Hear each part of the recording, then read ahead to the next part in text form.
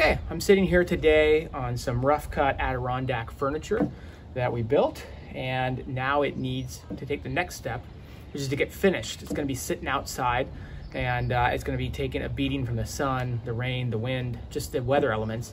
And so what we're gonna wanna do is add a finish to it. Now, part of that, before we actually get to adding a finish, we're gonna need to add wood filler. So we're gonna walk through in this video how to add wood filler and some of the things you need to consider as you do it. It's actually a very easy process. Let's talk about some of the situations where you might want to add wood filler. Now, you could go ahead and move on to sanding, or even skip sanding and just add a finisher to this as it is. And a lot of people prefer to do that. This is a rough cut lumber. It's made out of, in this case, redwood, and then we have some cedar planks. You know, very standard wood you'll find at your local big box store, wherever you grab your wood. And that would be fine. That would be a little bit more of an outdoor weathered look. But if you want to go ahead and touch up some of the areas of the wood that have been damaged as you build it or came damaged, that's where you would want to use wood filler. Well, what are we talking about when we talk about damage? A couple of different things. First off, whenever you use nails or drive screws through something, especially when it's an area that's visible, well, it's going to leave a mark. It's going to leave a hole. It's going to leave an indentation. And if you're doing fine woodworking, you're usually doing some sort of joinery that isn't going to have those marks. But if you're doing this somewhat DIY job on furniture, well, you're probably going to have some of these marks. In this case, we have quite a few nail holes, and they're pretty deep, to be honest with you. It's a perfect candidate for wood filler.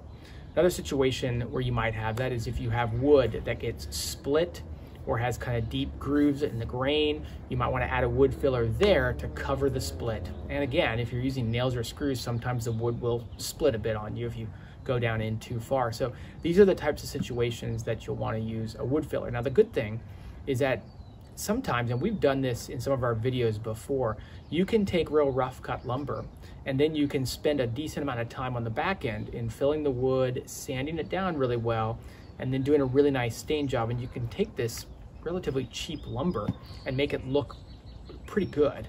We've had a lot of success with that. If you want to see that, we'll include a link to some of the videos we've done before that showcase that. But we're talking today about how to apply wood filler. So once you've made the decision to apply it, you're going to have to pick up a wood filler. Our two favorites are the Minwax stainable wood filler and the Famowood stainable wood filler. We've done a review of which of these we actually like better, but they're both great, so whichever one you want to go with is fine. You're also going to need to apply it, and these are just your standard spackle knives, putty knives that you can get at your, again, they're very cheap.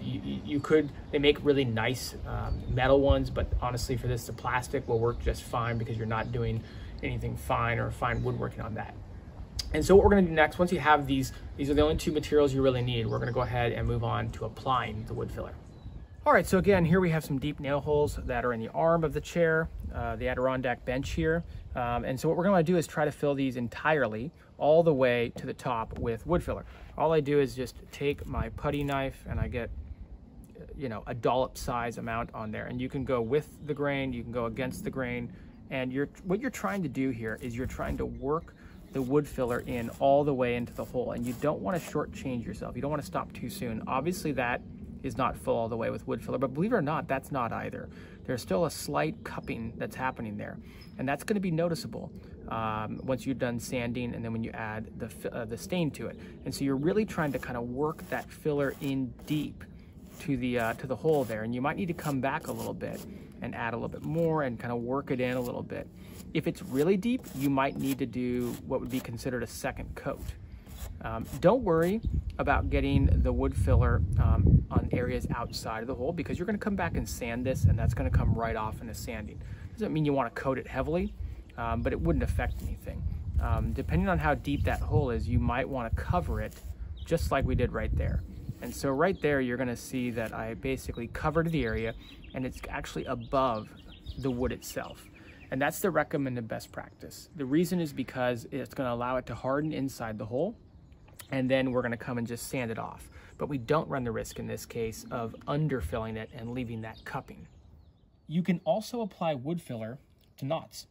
And so you probably wouldn't want to apply it to a knot that didn't have a deep gouge, or at least some depth to the wood missing. But here we can see that this knot is missing part of the wood and there's a hole in that. Now again, you might like that look, you might like that feel, you might like having that hole there, but if you wanted to fill that in, wood filler also works well there. And again, it's the same practice, except in this case, you're really trying to make sure that you work the filler in all the way into the depth there of that hole.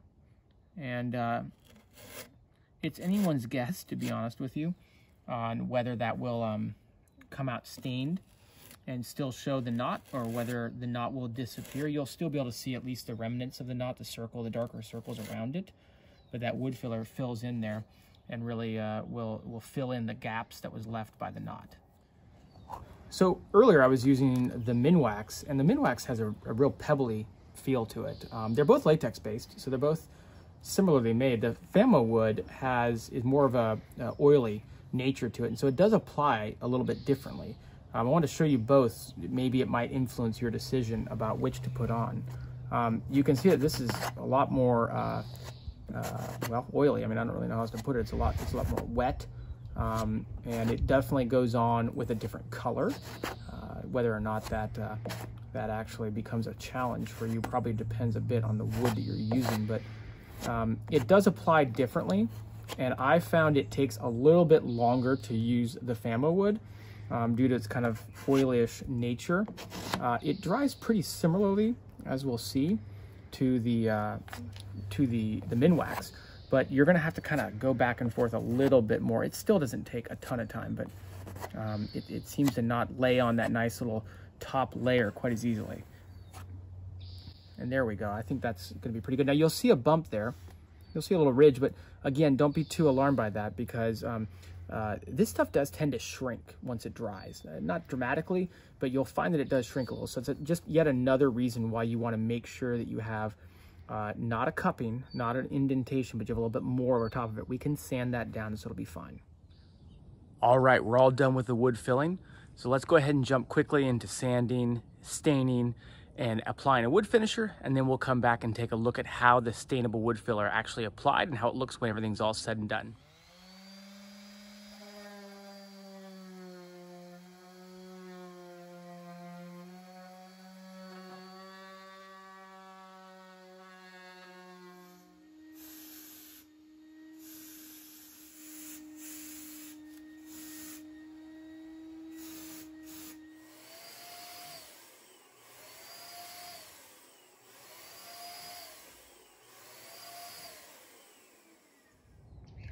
All right, so we're all done with the staining, and we've added a varnish, a spar varnish actually, to protect these for the outdoor, and we can kind of evaluate now how our wood filling worked. And what you're going to see is that it worked very, very well. I'm letting the exposure be a little high here so you can actually see. The wood is actually a little bit darker, but the way the camera is picking up on it is brighter, so you can kind of see what happened here, but you can see barely some evidence of where we filled the wood holes. But again, it's one of those things where you're really going to have to know it's there to identify it. And that's one of the more prominent ones. If we look around over here at the other arm, you can see that there's basically no evidence that we filled the wood in here. I'm going to come down, and you can see down here, there's a little bit of evidence that we filled this little wood hole right here. But by and large, it just does such a great job, especially when you overfill and then you sand it down. I think those are probably the big keys as you're looking at how to do this, is to overfill a bit and then sand down. For the most part, we cannot see much evidence of any wood holes that we filled here. So that's the great part about a stainable wood filler, is if you're planning on staining something, then it can be absolutely wonderful, because you can fill these wood holes without having to have any effects.